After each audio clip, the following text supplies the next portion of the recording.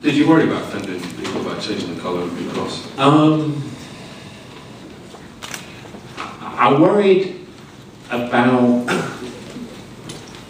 worried about people being aggressive about it, and looking at some of the blogs they were. But it was much more exciting than it was worrying, thinking how people would sort of respond positively to it. I was less worried about people not liking it than I was excited about people liking it. And because it was an idea that obviously would go beyond the football shirt. It was an idea for society to share.